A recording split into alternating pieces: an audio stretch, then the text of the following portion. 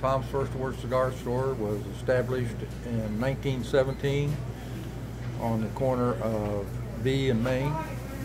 It's had 4 locations since. Went through multiple owners. Tom, who it's named after now, changed it from First Ward to Tom's First Ward. That was in 1950. I got involved in 1966 when we moved into this building we're in presently. It's transitioned from basically a cigar store. It went through a period of a general store, and it ended up being a carryout. It's been a mainstay in the Hamilton scene for 98 years. And it's one of those things that we can't continue it, so we're closing it up and having an auction. Thank you very much. Okay.